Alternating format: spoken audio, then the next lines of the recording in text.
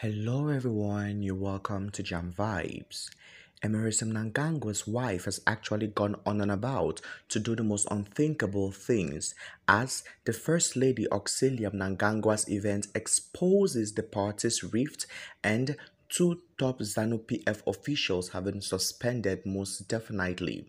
Before I give you even more details about what is happening, do all to kindly follow Jam Vibes please, like this video, drop a comment and above all, share this video with all of your friends and loved ones. In a dramatic turn of events, First Lady Auxillia Mnangagwa finds herself entangled in the escalating factionalism within the ruling Zanu PF party. The fallout has resulted in the suspension of senior party officials accused of failing to mobilize supporters for an event officiated by the First Lady. According to Newsday, Lauren Vengesai, the Secretary for Lands, and Elizabeth Munieri, the Secretary for Finance, both members of the Harare Provincial Wing, have been handed indefinite suspensions already, and this hasn't sat so well with Zimbabweans who are feeling robbed already, given to the fact that Mnangagwa apparently and allegedly keeps appointing people from his family into positions of power and authority. Yo, things are not sounding out right. The party is yet to schedule a hearing to determine their fate. Ephraim Fundukwa, chairperson of the Provincial Disciplinary Committee, issued the prohibition orders on November 24, 2023, and these orders are supposed to be taken with utmost seriousness.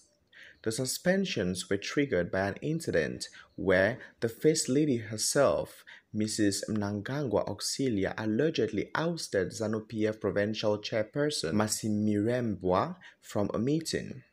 Now, we need to take into consideration that Masimirembwa was held accountable for the inadequate mobilization of attendees for the First Lady's event, which aimed to inaugurate a kitchen for orphans.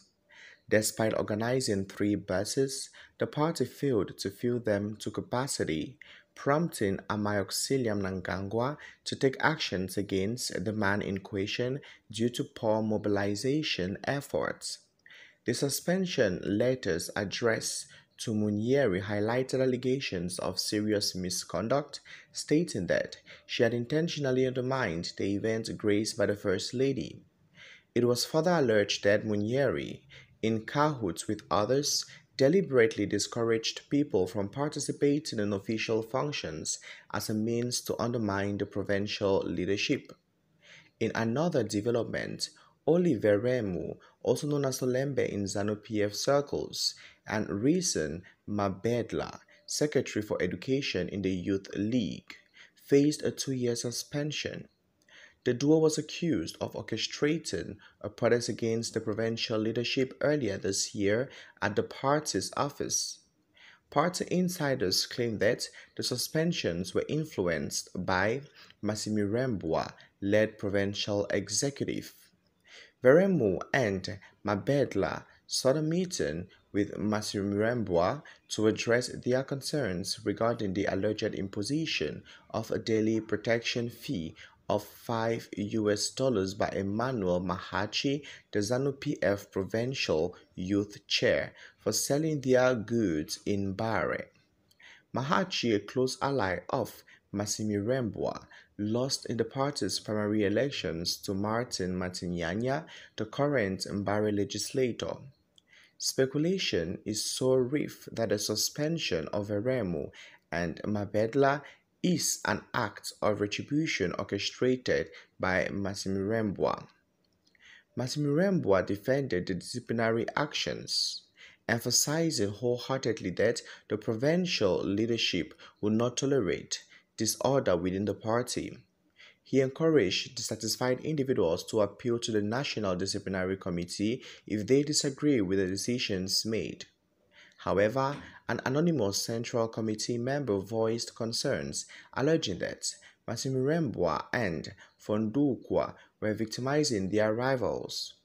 The firing of Veremu and Mabedla, who actually led a group of youth and party supporters in petitioning against Mahachi's collection for protection fees is seen by some as targeted act of punishment. The ZANU-PF party is currently grappling with internal strife, with 9 senior members from President Emmerson Mnangagwa's home province of Midlands already suspended. As tensions escalate, the party faced the challenging task of maintaining unity and addressing the underlying factional issues that threaten its stability. Without necessarily judging, I want you all to tell me in the comment section what you think about all of this. I love you all so dearly and do want to take good care of yourselves too, please.